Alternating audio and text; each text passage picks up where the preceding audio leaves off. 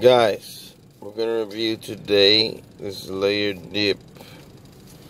Cheddar, Cotija, blend, zesty salsita, and guacamole with the pinto beans. Why is no air coming out? Probably because we don't have it hot or cold enough. What? Yeah, it does that. If you don't put it hot or cold, it's just like. No, See? it wasn't. No, I think the little jets. Oh. Yeah, this is already. This is supposed to be refrigerated, so. Yeah, I need to eat it now because it's gonna get bad more than it probably is. You're supposed to have refrigerated that. Again.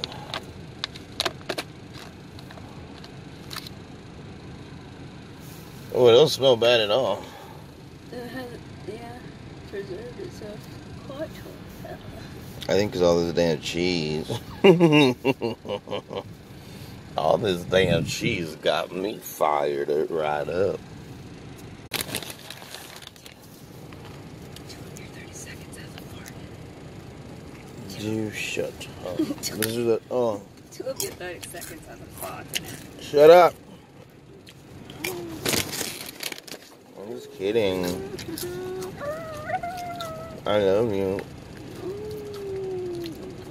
Beans, guac, and stuff. You're getting cheese right there. You got cheese right there. Waterproof. Get the cheese off. Those are swim trunks that get wet. They're waterproof. And they get wet, I mean it's not waterproof. It's very tight. Like how can, that doesn't make any sense. Like the word waterproof means that it can't get wet. Okay, but compared to normal clothes, it is. So if you say I drank something in water, so I waterproofed it, that's like the dumbest freaking thing that you, like you're literally a retard if you say something like that. Water is not wet. Like, okay, here's something, let me show you something. In order for something to be wet, it has to be taken away from itself. Let me show you something that's waterproof.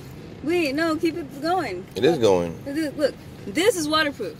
Oh, the bag, yeah. Yeah, if you get it wet, the water's going to slide off of it. Yeah. It's not going to absorb the water. At all, yeah. Like, anything that absorbs water is not waterproof.